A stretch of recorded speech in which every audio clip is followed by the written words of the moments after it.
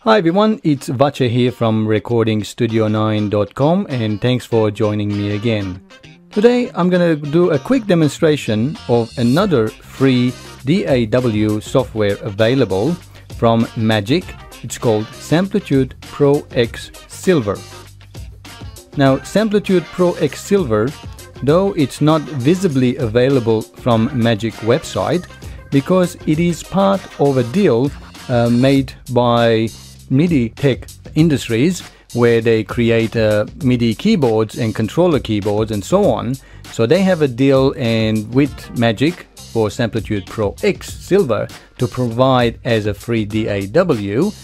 But this website link is available on my website. So if you want to download it and give it a try, the Samplitude Pro X Silver, just visit recordingstudio9.com and then at the top menu search for the free DAW list, and in there you will find the link on Magix website. Now to get a free license for Samplitude Pro X Silver, you do need a valid email address, because Magix will actually send you the license number to that email address, and that is about it. Now Samplitude Pro X Silver is an introduction demo software DAW, and it has few limitations. One of the main limitations is having up to only 8 tracks MIDI or audio and 2 bus tracks. So in most cases that might be good enough, plenty enough to record a demo song. But for my purposes, I found it very useful to do mastering with it for any project that I do with PreSonus Studio One version 3 Prime, the free DAW. Now Prime export as a master track in WAV format, and Samplitude Pro X can actually accept as a WAV as well as MP3, and then you can use all of its available plugins, VST plugins, to do mastering. I should also mention that it allows you to have as many plugins as you like, VST plugins, 32-bit and 64-bit, and also VST-I instruments, so you can have instruments as well. I should mention that. And it can export to WAV as well as MP3. So that's one of the good advantages. I'm not going to go through demonstrating the software. I'm just going to demonstrate how I use Samplitude Pro X to master my last song that I did in PreSonus Studio One version 3 Prime. Mastered it and exported as MP3, and now you can hear it on my YouTube channel. So this is the process that I took. So I basically saved the project now, but you could import the WAV file from Studio One's master output folder, and this is what it looks like. So that's my track now loaded. I only have 2 tracks. I tried to use a second one for loading up another commercially available song similar to my one, so I could compare it and look how my song sounded compared against a commercial release one, and adjust a few things. I got it close enough, so it wasn't that's why there's a second track there. The layout and the workflow is very similar to any other DAW, including Studio One Prime, where you have your tracks here, your timeline here with your objects, and then you have your track editor here and plugins. You can also have your mixer. You can bring it up, so it's only the 2 tracks there, and everything else, which I'm not going to go through. But what I have done is I've added 3 plugins to do the mastering. So let's close that. So let's have a quick listen of the song mastered already with those 3 plugins.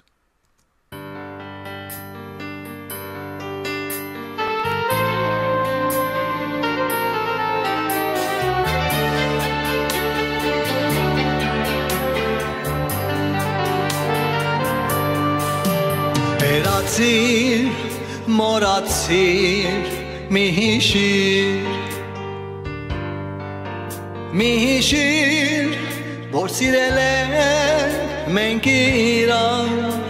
Okay, so that is the mastered track that eventually ended up sounding like. So let's go through and find out what difference it made from the original mix output to the mastered output by turning all of the plugins off.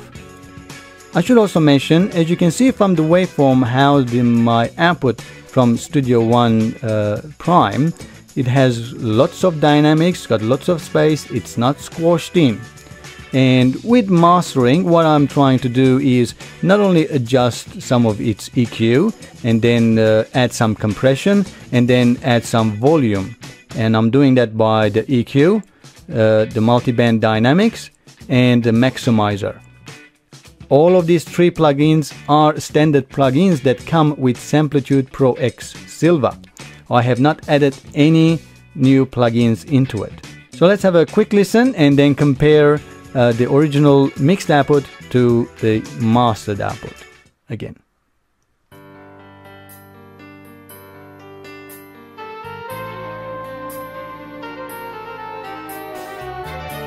This is the original mix with no plugins at all.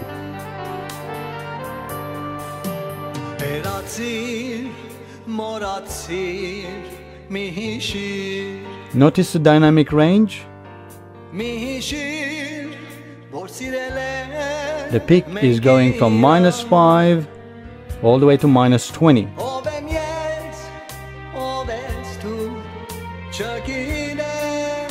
Okay, so now let's all of the plugins in.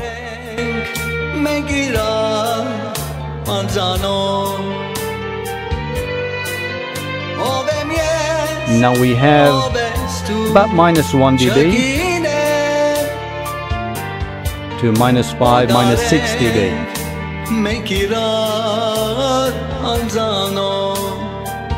Okay, now let's go through each one of those plugins and see what I have done with them. The Equalizer. This is the built-in equalizer. It's called EQ116.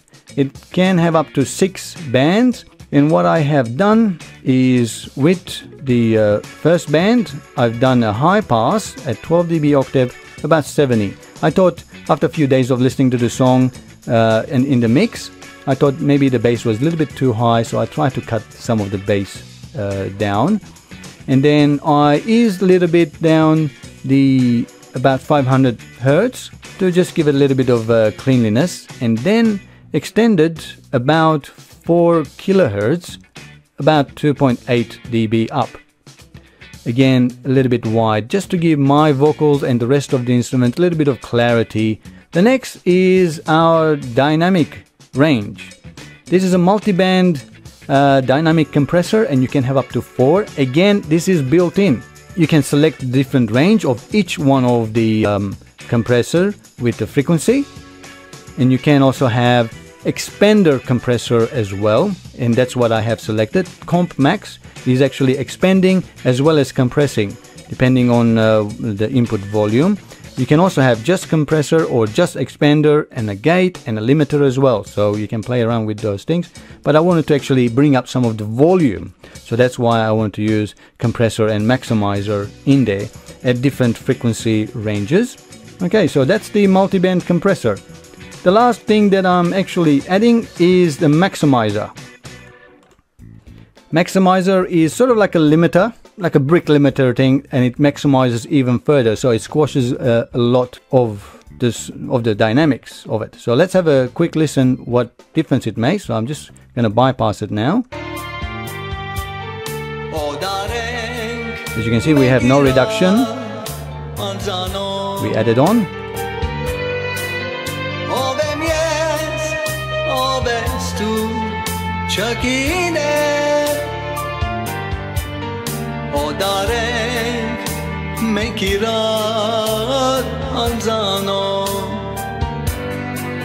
Well, that's how I actually use Samplitude Pro X Silver to master my song, exported in Studio One version 3 Prime.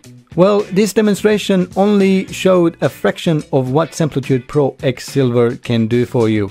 You can, as I mentioned, you can have up to 8 tracks, 2 auxiliary tracks, and as well as any VSTi plugins. If you own any, you can import them. You can have up to 6 plugins per track. It includes automation, MIDI in and out, and a whole heap more.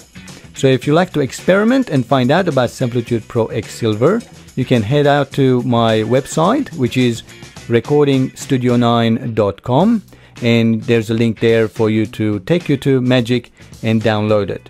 And if you like my video and demonstration of Samplitude Pro X doing a mastering of a song, you can give me the thumbs up.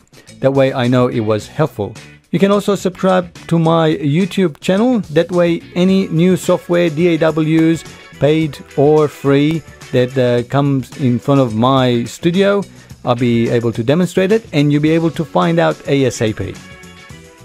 You can also visit my website, recordingstudio9.com. There's a lot more information there as well. And until next time, thanks for watching and have a great time making more music. Bye bye.